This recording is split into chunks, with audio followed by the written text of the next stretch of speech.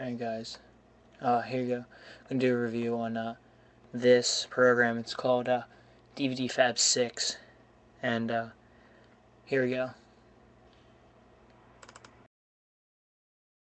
I'm opening the folder right now. Right. If you hear anything in the background, it's probably my aim or Facebook or something. Alright, here we go. You're going to see when you download, that's what it is. Let me focus. DVDfab 6. Hold on YouTube. Yo mom, your phone's ringing. Okay, when it comes up, it's going to give you all these options. DVD to DVD, DVD to mobile, Blu-ray to Blu-ray, file to mobile. You get it. And there it goes, but it just closed since I didn't click on anything, so well, there it is. What you can do is you can do generic, which is just on your computer.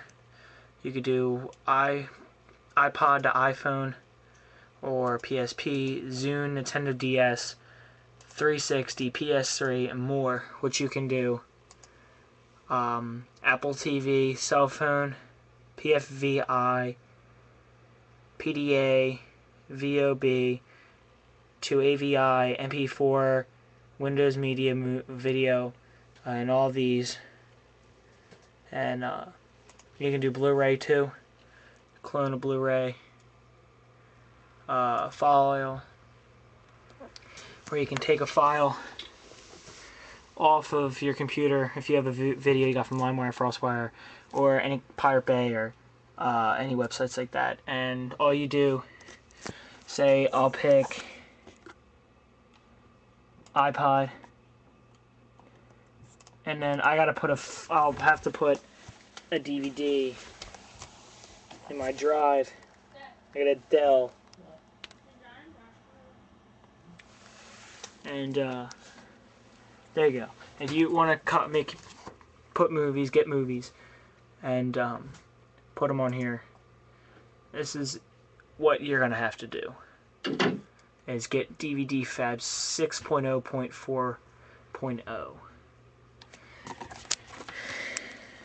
And that's DVDfab 6. If you're a movie person, you want a lot of movies on your iPod or something like that, get this program. Alright? Thanks. And whatever. Doesn't really matter now. So there you go. There you have it. DVDfab 6.